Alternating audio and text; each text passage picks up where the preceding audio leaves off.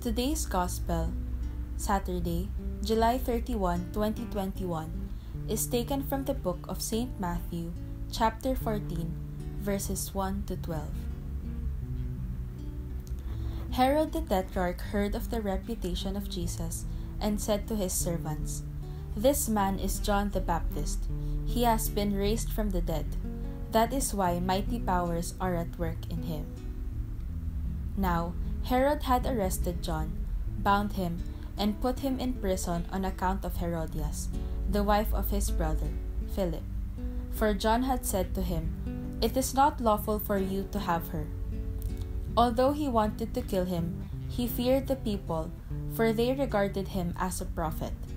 But at the birthday celebration for Herod, the daughter of Herodias performed a dance before the guests and delighted Herod so much that he swore to give her whatever she might ask for. Prompted by her mother, she said, "Give me here on a platter the head of John the Baptist." The king was distressed, but because of his oaths and the guests who were present, he ordered that it be given, and he had John beheaded in the prison. His head was brought in on a platter and given to the girl, who took it to her mother. His disciples came and took away the corpse and buried him, and they went and told Jesus. The Gospel of the Lord. Today's faithful reflection is from Sister Jeng Kasumbal. Mark is a married man with a beautiful wife and two beautiful daughters. Smart as he is, he easily climbed the corporate ladder and became a country manager of a company. Charming as he is, he became a magnet for women. Friendly as he is, he had so many friends. But instead of using his blessings properly, he gave in to the pressure of the world by womanizing and squandering money with his friends. After 9 years of marriage, his wife left him with no savings, no properties, and everyone blamed him.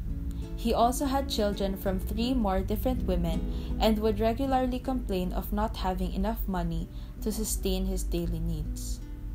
Today, Mark continues to live a life of brokenness, hurt, and unforgiveness. He would often say, "Kung nagpakatino lang sana ako." Do you ever feel haunted by a past failure or a guilty conscience?